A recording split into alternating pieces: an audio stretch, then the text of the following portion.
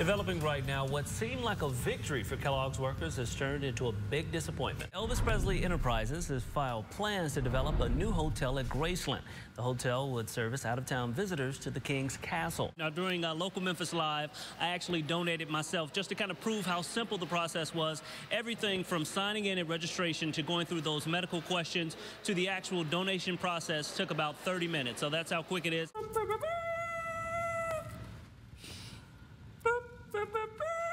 You sound like a 12-year-old. I'm just saying, I have to set this up. You got to set it up. The finishing touches are being put on the preparations for the royal visit to the Bluff City. That's right. The Arkansas National Guard has been called in to help those storm victims. Soldiers are assisting with traffic and medevac operations in areas that have seen the most damage. The first units were put into action around 10 last night. Commanders say additional units could possibly be called up. Troops and equipment are being routed to support Mayflower and Valonia. Welcome back to Local 24 Midday. Again, we're here back at the phone bank trying to gather money, trying to gather donations for those folks in Tupelo, Mississippi who've gone through so much. You can see our volunteers here with the Red Cross who've been here all morning. And right now, I can happily say we're almost at $3,000. So I want to thank all of the folks here in the Mid-South for opening up their hearts, digging deep into their wallets. And as you can see, all of these volunteers here pretty pumped and pretty thankful for all of those folks out there in the Mid-South that are willing to give. And joining me right now is Kim Cribb with the Red Cross. And Kim, just tell me first off the importance of folks digging down deep and donating to this great cause. Well, with so many events to choose from on this 4th of July holiday, some families may opt to find something a bit more laid back with a neighborhood feel to it. That one time that he did that thing? Right? It was so good. So awesome. And remember to follow us on Twitter at Local Memphis for all the latest news, weather, sports, and Glee updates throughout the day. Local in Tennessee this morning, the city of Brownsville will swear in its new mayor this week. He's the city's first ever African-American mayor. Now, the city is about 60 miles northeast of Memphis. These state-of-the-art operating suites were opened this past April. The overall goal is to make for a safer surgical procedure for patients. State-of-the-art lights. Torrance Jones, the manager of the general surgery department here at Baptist Memphis Hospital, gave us a tour of these 3 new minimally invasive operating suites. One of the key features are these overhead lights used during surgery. And yeah, it doesn't penetrate any heat, so no shadows at all. So yes, that's a high demand with the surgeons. These rooms are not only equipped with state-of-the-art surgical equipment, but with the touch of a button, the suite can literally be transformed into a calming spa-like environment for patients.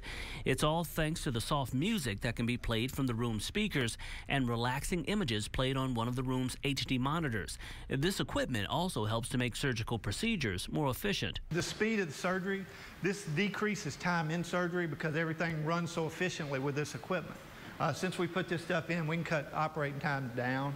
Baptist Memphis is the first hospital in the area with these sorts of surgical advances. There's very few places in the country that can mimic this. Dr. Steve Bierman, professor of surgery at the University of Tennessee, says the design of the rooms provides surgeons with an environment that will allow for high-quality care for patients. So it makes the procedure safer for the patient. Our patients really get state-of-the-art care.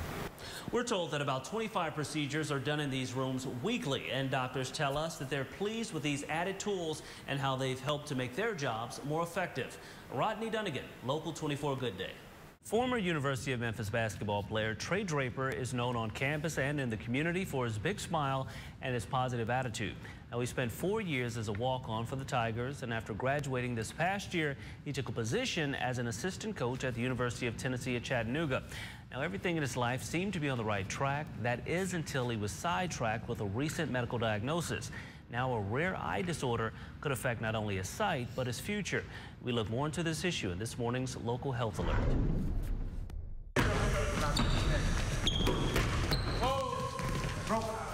Trey Draper has been in love with the game of basketball since he was a kid. When he first picked up a ball, he knew somehow he wanted to be involved with the game for the rest of his life. He decided coaching was his way. As a coach, that's what I want to do. I want to be able to impact young ones' lives and keep some of them off the street because they actually changed my life. His passion started here on the court at Mitchell High. The love, determination, and hard work eventually led him to the University of Memphis, where he was a 4-year walk-on member of the team. And it was just a blessing just to be able to be a part of it. Coach Pastner, you know, he told me he knew what I wanted to do, and I wanted to be a coach. So before I signed and before I, took that journey, he told me that he'd help me build to where I wanted to get to, and I'm just forever grateful for that. Draper just graduated this past year and recently took a job as a graduate assistant at the University of Tennessee at Chattanooga. Everything in his life was smooth sailing until a routine eye exam led to a troubling discovery. My mother wanted me to do some, just random, tests, checkups. Went to the eye doctor, and it came back that I might have an eye diagnosis called keratoconus. I got a second opinion on it, and that's what it was. Draper was diagnosed with keratoconus, a degenerative disorder of the eye that can cause a substantial distortion of vision. To simplify it, your eye's supposed to be shaped like a basketball. Mine's kind of shaped like a football. And so what the surgeon would do is going to try to reform the cornea to go back to being a circle. That way, your vision won't be blurred by certain things and just something like that. That's the best way that I can put it. The cause of this disorder is unknown. Doctors at Memphis Eye and Cataract Associates referred him to experts in Indianapolis for treatment. He now has to undergo 2 experimental surgeries in order to hopefully correct the problem. The first this week. Draper says the outpouring of support he's received from U of M basketball fans and the Memphis community in general has been overwhelming. For now, he plans to keep that smile and keep being positive, hopeful. This is just a bump in the road. I'm not the type to complain, I know what I have, and, it's not a pity party. I just have to do what I have to do to survive and get by it, and I'm just blessed we was able to catch it early, because who knows if we caught it 5, 10 years down the line, or maybe who knows what could happen.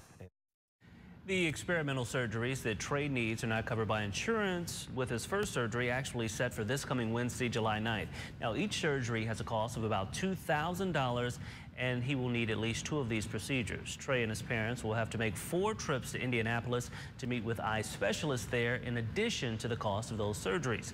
If you would like to donate to help offset some of those costs of the surgeries and travel for the family, you can make a donation. Most folks probably don't know, but right here in the Mid-South, we have one of the best trap shooting teams in the country. The Arlington High School Trappers have won 4 out of the last 5 national titles. Their coach calls them, get this, the Yankees of trap shooting. We recently went to a practice to check out the kids for ourselves. Take a look at what we discovered in this week's Local Cool Kid Report.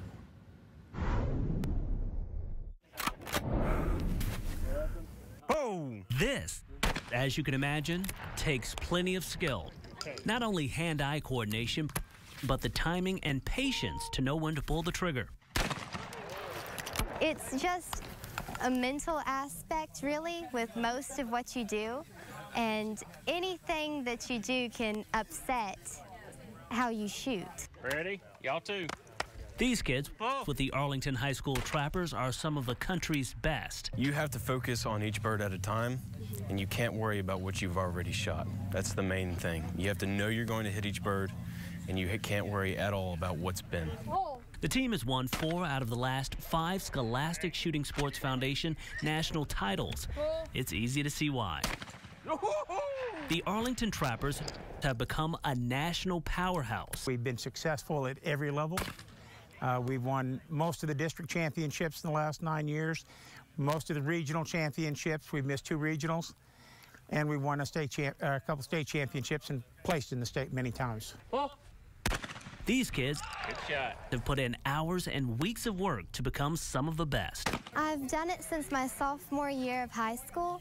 My brother started with it, and I decided to go along with them and try it out, and I love it. That hard work has not only helped to make them champions, but they're proving to be cool kids as well. Gotta beat 8.